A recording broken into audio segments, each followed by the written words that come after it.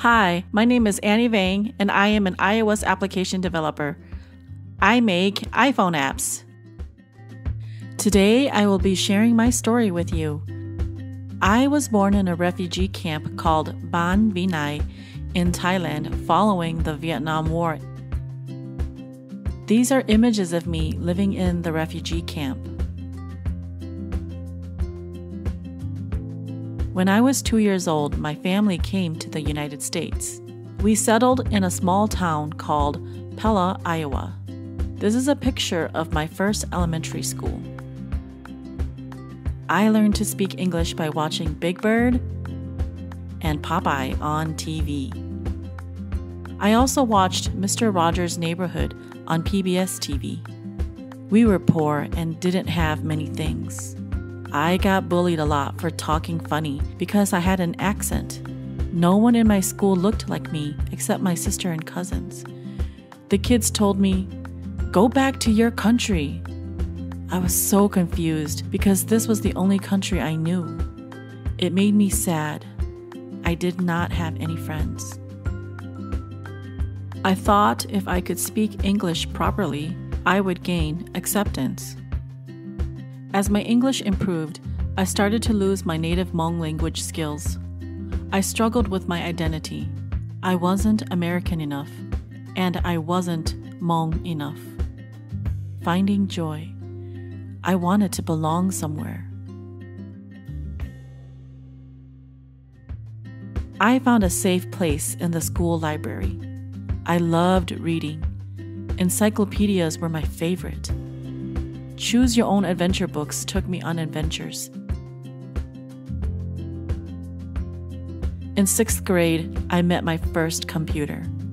I felt a spark, a connection, a curiosity that only grew. I loved computer games, and it was so much fun that I forgot about time. I also loved the Nintendo. I played it in secret because I wasn't allowed to play it because I was a girl. Feeling alive. I wanted to go on an adventure so much. I took every computer class possible because I loved it so much. I told a teacher that I wanted to make those things in the computer. She told me I would not be successful because I was not a boy and not a genius. I was embarrassed. My heart was crushed. It made me sad. It felt like the spark in me almost vanished. I self-taught myself HTML, but everyone told me I would amount to nothing. I did a lot of soul searching for the next few years.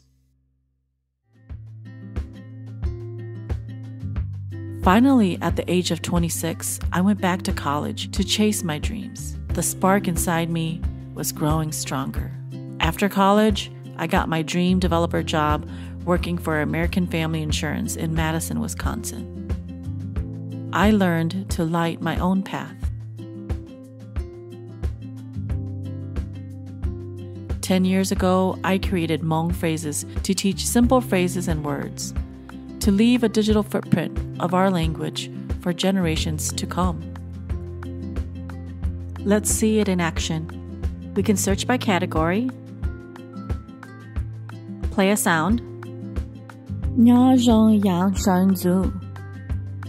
Nhớ rong ya shen zo. Let's search for a phrase.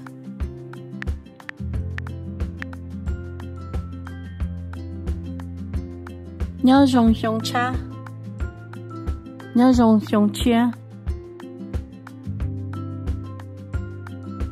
You can look for words and search for words. You can play sounds. Cho, cha, day, tia, play.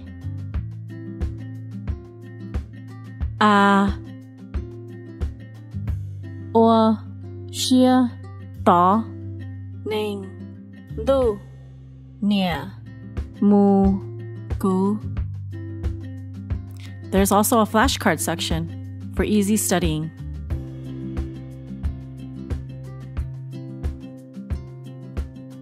La, lia, dly, die. You can also send me feedback. I also created a Southeast Asian cookbook app to share our recipes with the world.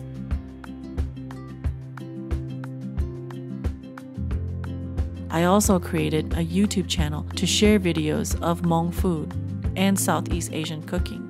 I now have over 68,000 subscribers and 12.5 million video views. Life-changing moments.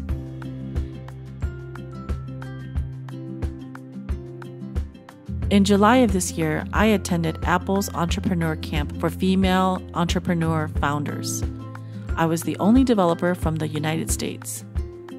Because of Apple, I was published in numerous publications. I won an Emmy Award and was featured on the news. If I haven't told you yet, I am a grandma.